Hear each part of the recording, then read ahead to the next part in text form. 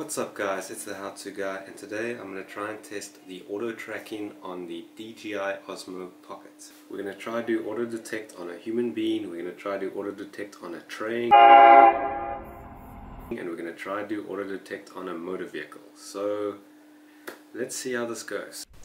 So I have the Osmo Pocket mounted on the balcony, and that's the screen from the Mimo app. And it's tracking me pretty well. I'm about 20 feet away, make that 30 feet over there. It's doing quite a good job. It hasn't lost me yet. I think it's lost me at that point.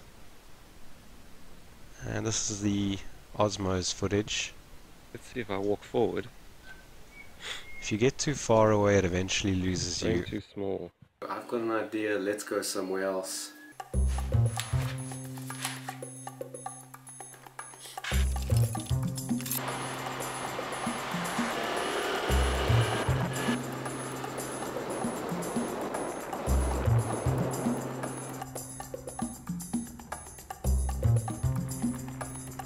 What's up guys, so I decided to take you to this sort of abandoned parking lot over here, and I'm going to try and test how good the face detection and the detection in general is on the Osmo Pocket.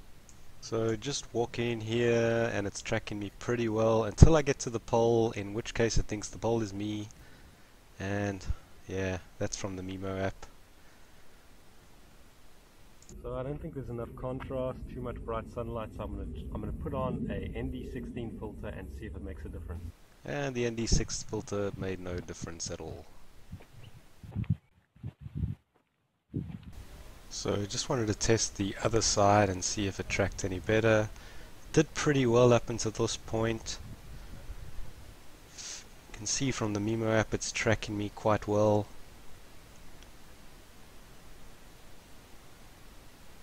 Eventually it loses me. Tracking target lost. It does well when it's close up. So there's a train station nearby, and I thought it might be a cool idea to see if the Osmo Pocket is able to track a train. So here I am waiting for a train to come past. There's nothing coming past. The things I do for YouTube. But I'm gonna wait.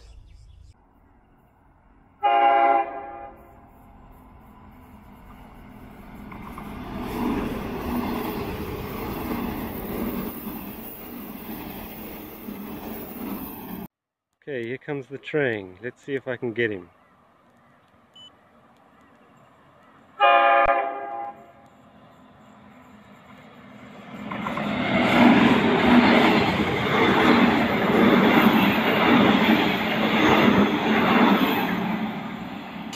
So this one worked a lot better. I'll give that a pass.